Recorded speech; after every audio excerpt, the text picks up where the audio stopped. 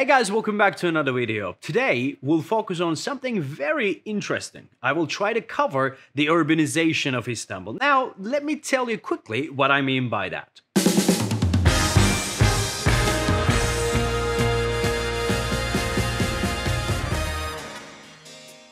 There are cities with different layouts in the world. These are cities with grid systems, the likes of which you can see mainly in North America and South America to a certain extent. When you look at these cities from up above, you would see that they have a center where you would have the high-rises in one place, then apartments, and towards the outskirts you have the suburbs and houses with gardens.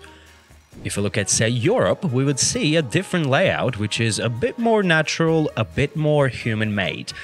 There you would have the historic city in the middle, which expands outwards from the center. Again, similar to the grid system, you have suburbs and houses outside. But it's not easy to categorize the European cities, as you have many different urban areas that have evolved over time. But generally, we see not so many high-rises, a preservation of the old cities and designated zones for high-rises. You wouldn't see them scattered all over the place.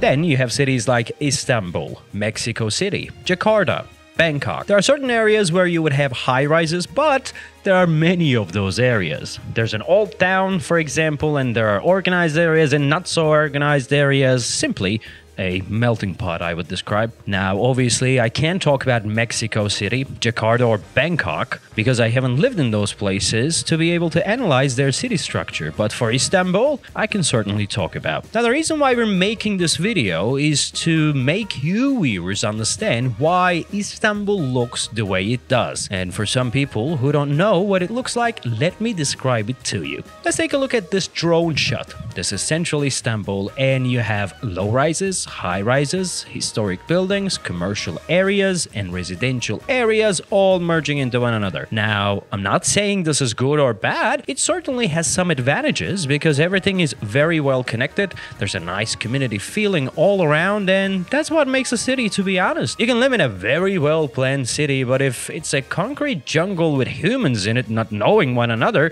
with no community culture, then what's the point? Anyway, this exact mix is what makes Istanbul great. It's a city with multiple layers that have formed up over the course of history. It's a melting pot that's been simmering for thousands of years. Now, that being said, let's start taking a closer look into these layers to understand how it all came together. We will divide the urbanization layers into 3 categories and subcategories within them.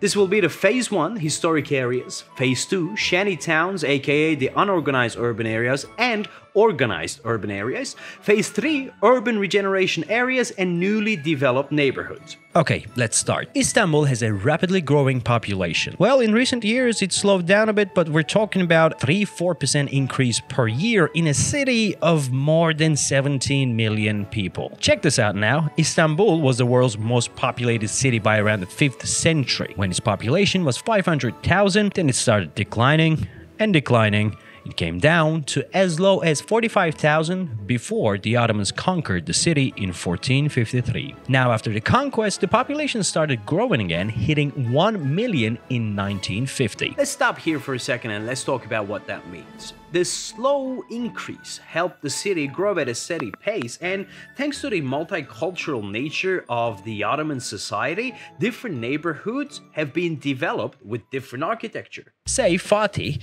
which used to be the main district of Istanbul, has a very Ottoman-inspired architecture, where you would have the likes of Sultan Ahmet Mosque and 2-story homes with enclosed balconies. But if you cross the Golden Horn to the Galata side, you'll find a more European-inspired architecture, as at one time French, Italian, and Germans lived there. If you, however, go a little towards Shishli, you will find the footprints of the Armenian architecture, as to this day the area has been inhabited by a sizable Armenian community. Now, it's a very beautiful thing for a city to retain all of these colors, and I personally call this the first layer of urbanization in Istanbul, where you will find buildings with elegance. Obviously, there were rich areas and poor areas. One characteristic of poorer areas of that time stands out is the fact that most homes within the historic Fatih neighborhood were built out of wood. Obviously, infrastructure-wise, these areas cannot be compared to the wealthy areas, say in Galata, but the main point here is that the urbanization was steady and organic.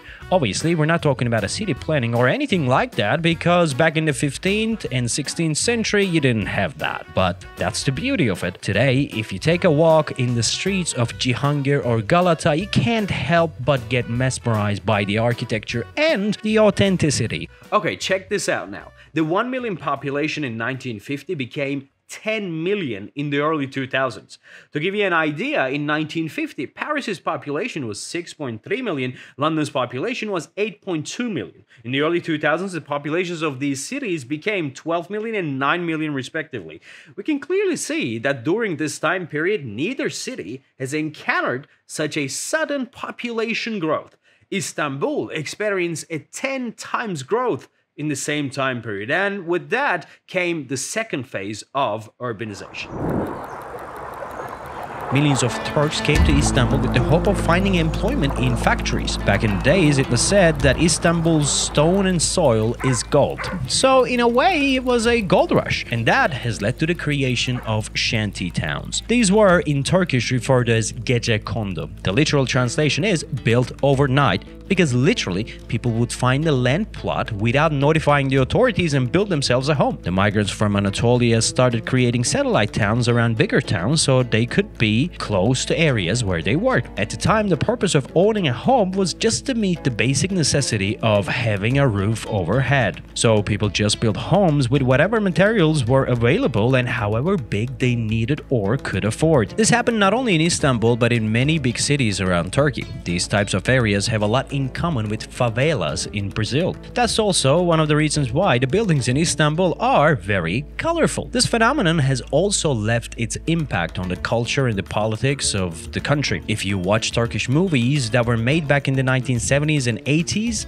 the migration from village to city, building a shanty home with very little money, blending into the newly set up communities were some of the subjects that were covered. Storifying the facts in the movies were admirable, but those very factors affected people's lives dramatically. Not having good infrastructure in terms of roads, space for recreational areas, space for public buildings, or not having water canals have left many stranded. Whenever it rained heavily, homes in these areas would get filled with water. On top of that, low education level and poverty led to a lot of gangs popping up, and consequently, crime rates went up. Just like in any major city around the world, Istanbul took its fair share from gangs and outlaws. These things were also and still being covered by many movies and TV series. You may watch the movie Ağır Roman to have an idea of what happened in the 1990s in these places, and the series called Çukur that is still airing today would give you a good idea. Today though, most of these neighborhoods have been cleared of the gangs and the crime rates have been lowered significantly thanks to dedicated efforts from the authorities. Istanbul now is one of the world's safest mega cities to live in. Similarly, in politics, these shanty towns were big argument creators.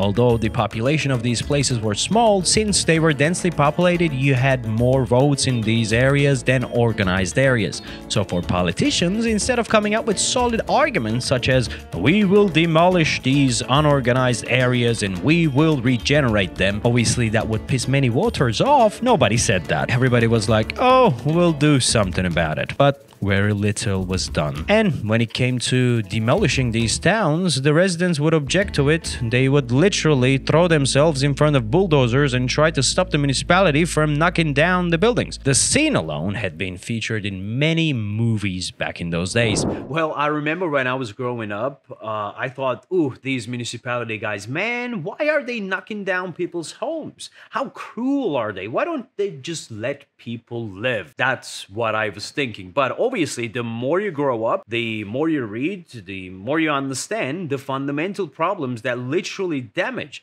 an entire generation of people who were born and grew up in these places. And you understand the necessity of urban regeneration then. But the picture isn't all that dark though. Following the influx and the creation of these shanty towns, where the authorities could not do anything to put up with, they decided to form new urban areas. I include these areas as a subcategory under the second phase. There are a few repeating urbanization patterns we can see in many neighborhoods that were developed during this time period. Let's take a look at Sultan Gazi, for example. It's a town that's been planned with a grid system. It's one of the lower income level areas of Istanbul, where you have 5-6-story homes built attached to one another. Very little parking space and very little room for greenery around. General composition of these types of neighborhoods is that you have a few main streets that have shops, cafes and restaurants on the first floor and residential units above them. This particular neighborhood has a tramway line, but generally in these types of neighborhoods the main means of transportation are buses or minibuses that we call dolmuş. If we are to look at the demographics of these areas, we can see the second and the third generation migrants from Anatolia. Wherever we see the same urbanization pattern, we can expect to see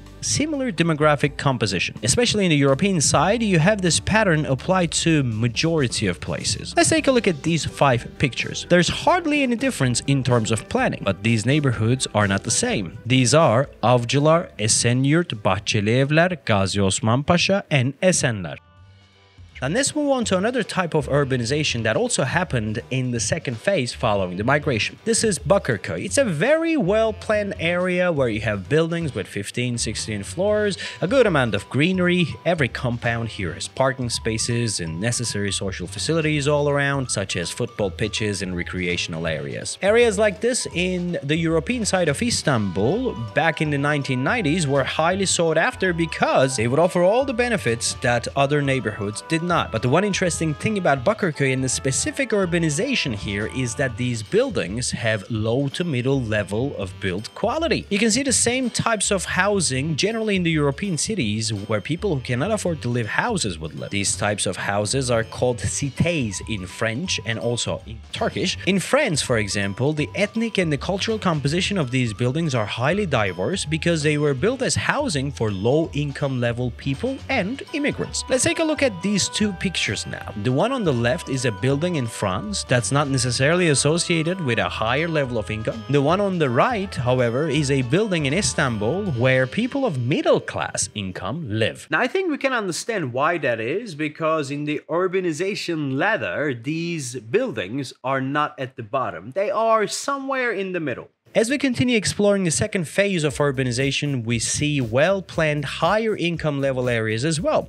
These places are Yeşilyurt and Florya in the European side, where you would have low rises, larger homes, neighborhood is spaced out, a lot of room for greenery, recreational areas, and a beach in the vicinity. If we take a look at the Asian side, we can see that the Göztepe area in Kadıköy offers pretty much the same feeling with taller buildings. When we look at the demographics of these areas, we see people having higher education levels, lower crime rates, higher income levels, and late parenthood. And the last urbanization type again during the second phase are the areas such as Zekeriyaköy. These are the areas that are planned for even higher income brackets. It's a suburb concept, the likes of which you have in the United States or in many European cities. In Istanbul, in addition to Zekeriyaköy, you can see this type of urban planning in areas such as Beykoz, Ömerli, Reşadiye, and Dragos on the Asian side, and Zekeriyaköy, Uskumruköy, Sarıyer, Levent, and Büyükçekmece on the European side. And with that, we conclude the second phase of urbanization. Now, before moving into the third phase, I'd like to say that these phases are not definitive and they overlap into one another. For example, just because I have categorized Zekeriyaköy within the second phase doesn't mean that the growth of the area has stopped and now there are other areas that are being developed, or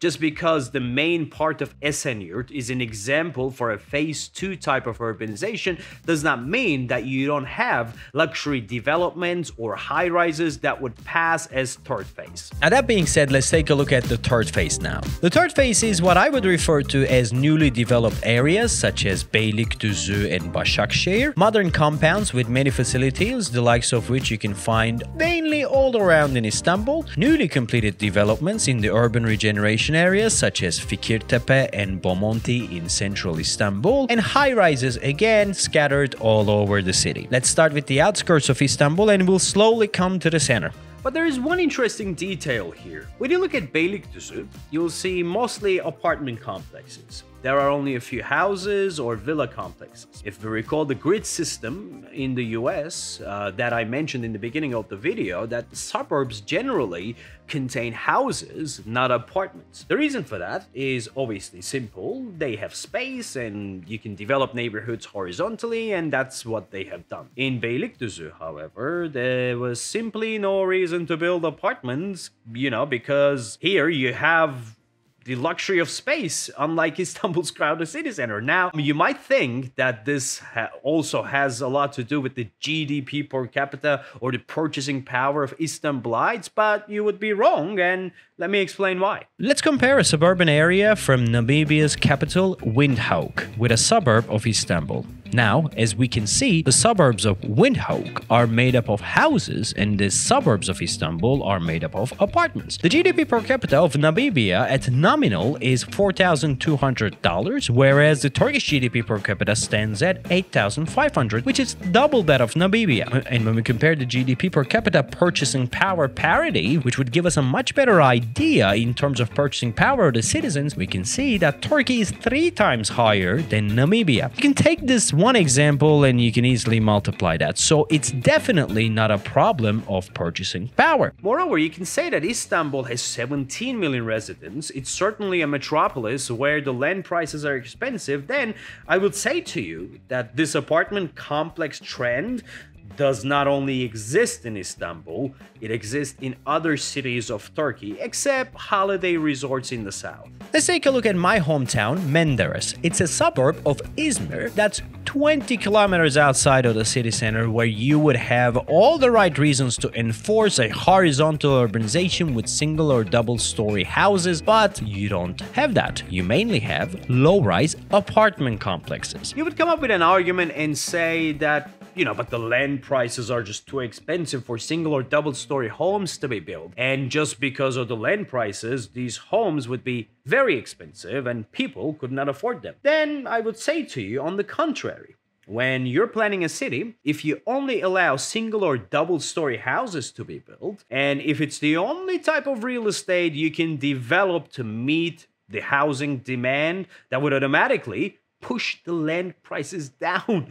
because you would not have the high profitability. And that goes for anywhere in Turkey, including the suburbs of Istanbul. But this is not the practice here in Istanbul. Now, why am I saying this? Because some people are wondering how come the villas in the suburbs of Istanbul can be more expensive than villas in the suburbs of, say, Houston. Well, this is the exact reason why. There is a very limited supply, and the simple economics suggests that when you have more demand than supply, the price goes up. Now let's continue covering more types of the third phase of urbanization. We'll talk now about urban regeneration areas and the newly built developments there. Now when you look at Istanbul from the air, you'll see many of these high-rises scattered all around the city. We'll now talk about exactly why you don't have a designated place for them. These towers are generally, but not necessarily, luxury developments within which you have all the facilities that one would need to lead a decent lifestyle. From parking to children's playground, the gym, sauna, hammam, pool, concierge services, housekeeping, I mean, you name it. Now, one argument that I keep on hearing is that these towers, so to speak, turn the city into a concrete jungle. Well, I understand that, and I respect that. However, in a city where you have densely populated, unorganized urban areas, there isn't much you can do, to be honest, other than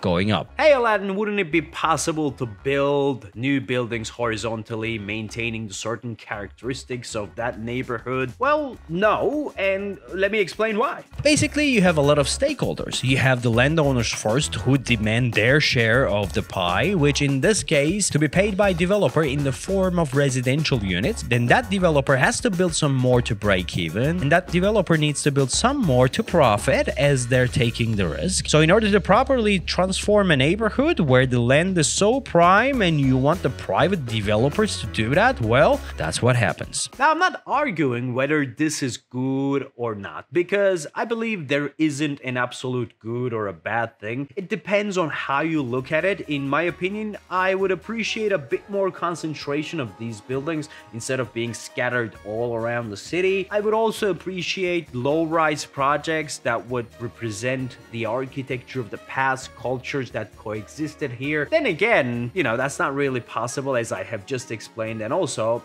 I'd like to look at things from glass half full perspective. Now, to summarize, again, this is how I see things for myself, that Istanbul has mainly 3 layers. The phase 1 is slow and steady urbanization that has happened throughout the years. There are obviously within it poor areas, rich areas, good areas, not so good areas, right? But it's organic. Phase 2 is unorganized urbanization between 1950s and 2000s due to sudden migration, and organized areas where you have solid foundations with multiple different neighborhoods having different urbanization paths. And the third one is the phase 3, as I would call it, is the urban regeneration areas and newly built towers and apartment complexes, the likes of which we can see it in places like Fikirtepe, in Maslak, and Ataşehir, even here in Bomonti, where I am right now. Now, I have tried to shed some light into why and how,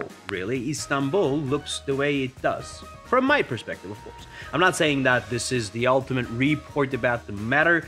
There's certainly more material available on the internet that you can read from independent sources and also sources from the government websites. I will definitely leave links down in the description box below if you check it. Now, that being said, thank you very much, guys, for watching. If this video have added any value, please consider giving it a like and also subscribe to the channel as I create, you know, it motivates me to create more such content. And again, thanks a lot and see you in the next one. Bye.